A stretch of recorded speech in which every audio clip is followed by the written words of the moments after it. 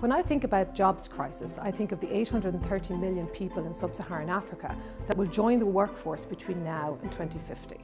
In a situation where there's already very large numbers unemployed in this region, there is going to be a huge need for new jobs for this massive expanding workforce. On top of that, 75% of those that are already employed are employed in what we call vulnerable jobs. They are involved in unpaid family work or they work for themselves. So not only do we need a lot more jobs, we also need good jobs. My research looks at the allocation of resources within sectors, but also between sectors. When we look at the East Asian growth miracle, that was fueled by growth in the manufacturing sector.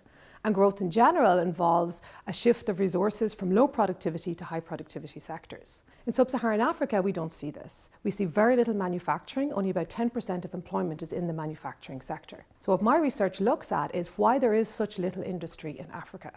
And in so doing, what we try to do is come up with a set of policy recommendations, a set of new industrial policy framework in order to address this lack of manufacturing sector.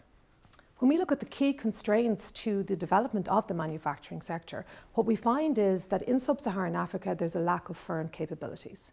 What this comes down to is, on the one hand, management capabilities to manage large-size firms, also worker capabilities and the skills necessary to engage with the manufacturing sector. And one of the big notable gaps in sub-Saharan Africa is a lack of firm-to-firm linkages, where most of the learning occurs in terms of developing firm capabilities. One of the benefits from foreign direct investment is that there are spillovers to the local economy.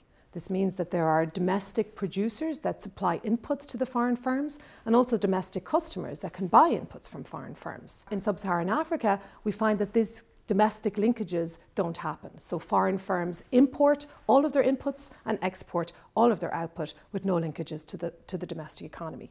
And that's one area where there could be productivity spillovers in the future.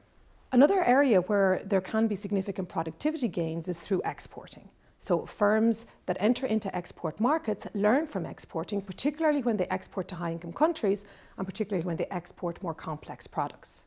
In sub-Saharan Africa, what we find is that very few firms enter into export markets, and those that do are not exporting to high-income countries and they're not exporting sophisticated products. So this is one particular area where there could be huge productivity gains in the future and also where there could be a lot of job creation. The policy lesson from all of this is that there is no silver bullet.